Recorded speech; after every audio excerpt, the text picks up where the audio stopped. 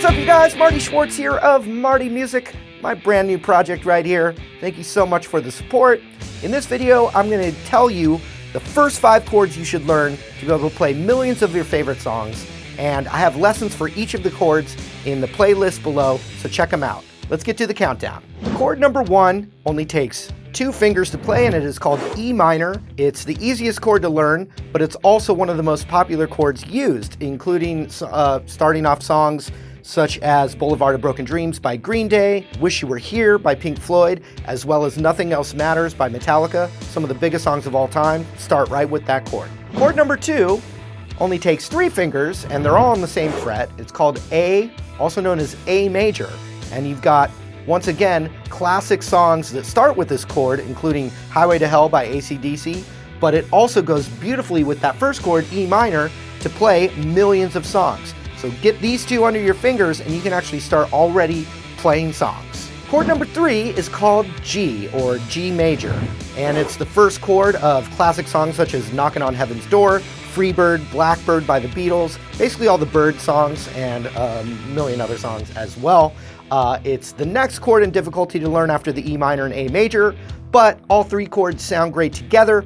If you get them down, start switching and messing around, and you will start to sound like you know what you're doing. The next chord is called D major, and I like to consider it the team captain of all the guitar chords. It's in songs such as Stairway to Heaven, but it's also the very first chord of Sweet Home Alabama. It's also the first chord of Wanted Dead or Alive by Bon Jovi.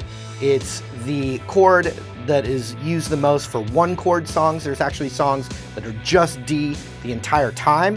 And the other cool thing about the D chord is the little modifications, taking your fingers off and adding other fingers, gives you some really complex musical sounds with a real ease of difficulty.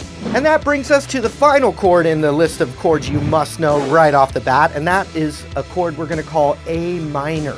It's not the saddest chord of all time, but it's maybe runner-up. It's a beautiful chord. Think Tangerine by Led Zeppelin, While My Guitar Gently Weeps, Stairway to Heaven. They're all starting with the A minor chord. The other cool thing about A minor is you can take the exact same shape and scoot it up a string, and you have a whole new chord, which would be your next chord for bonus, which would be called E major. So to recap, the 5 chords I think you should learn first in this order are E minor, A major, G major, D major, and A minor. You're going to find that millions of songs use those chords, and if you're a beginner and you need direction to have fun and make it sound like you're playing music as fast as possible, start with these chords. Don't divert from getting these chords down and starting to strum with them. It will give you a foundation and a little confidence to then build off of from there. Learn a few more chords, then a few more chords, then a little melody, a little scale. And if you're like me, 23 years later, you're standing here with the blue background behind you. Anyway, I'm Marty Schwartz once again with Marty Music. Thank you so much. You can learn all those chords in the playlist below. Appreciate your support. And if you have any suggestions for these types of videos, go ahead and leave it in the comments as well.